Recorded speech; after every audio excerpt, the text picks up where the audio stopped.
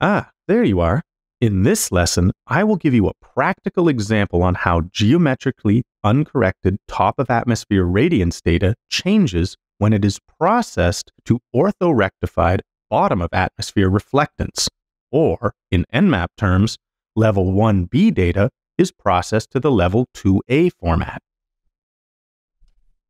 You already know the theory of the different corrections applied during preprocessing. In this lesson, we will specifically look at the characteristics of EnMAP Level 1B data. Then, we'll use the open-source software NPT within the EnMAP box to process the data to Level 2A, that is, atmospherically corrected and orthorectified bottom-of-atmosphere reflectance.